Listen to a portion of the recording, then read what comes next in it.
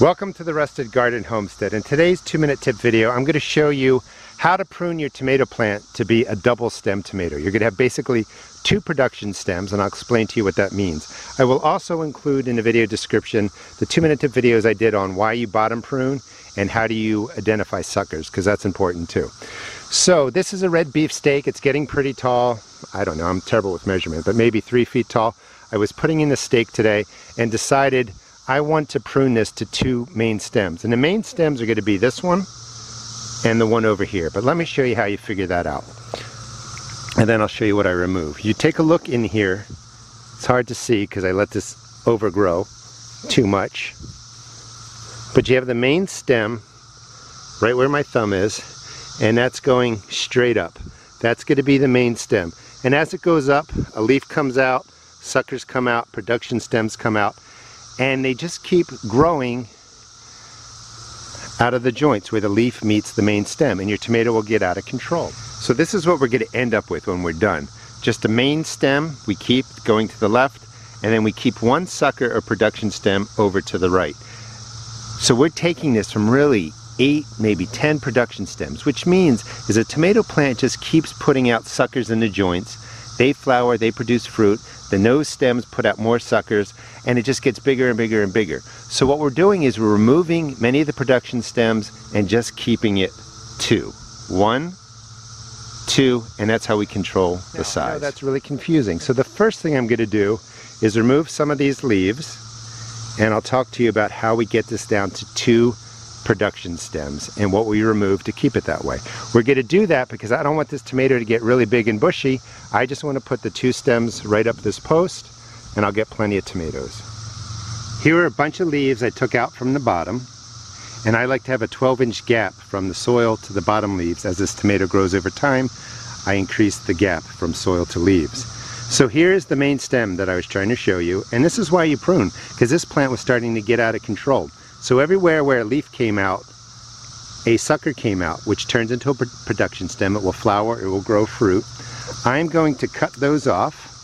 And again, I know it looks drastic. 1, 2, this is a really big one, 3. And then this one too. 4. We are taking this from a single stem to a double stem.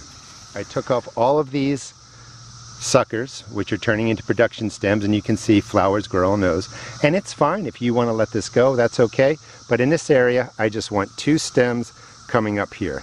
Now let me show you how you identify the second stem. Now it's starting to take shape, and this looks pretty drastic. So your plant could go into a little shock. It's unlikely when you let it get this big, it should be okay. But just following my finger, that is the original main stem going all the way up, and you can see all these places where I cut off things. Main stem goes straight up here, goes over this way, and it would continue to grow. You see that it flowers, produces tomatoes, continues to go, flowers again, and I will just take the stem all the way up. That would be a single stem if you wanted to prune everything else away. But in this case, right here where you come up, that's the main stem going left, a sucker turned into a production stem, and you can see that it flowered, produced fruit here, and it continues to grow. And I'm going to keep these 2 stems, 1, 2. That's double stem pruning coming straight from here, V's out, and I will just tie these up here like this, going all the way up. So that leaves me with this production stem, 1 over here, where is it, right up in there, you can see that, and another one right there. They all have to come off because I'm keeping this as 2 main production stems. And that's all the pruning I'm going to do today. I mean, I've really taken a lot off this tomato plant, and you can see that it has the V shape. Now there's other suckers that are turning into production stems, like right here. I will remove those over time, but right now I have tomatoes here, tomatoes here, tomatoes here, more flowers, flowers up there, flowers off the second production stem. That's going to be plenty of tomatoes, and that's how you go from a single stem to a double stem.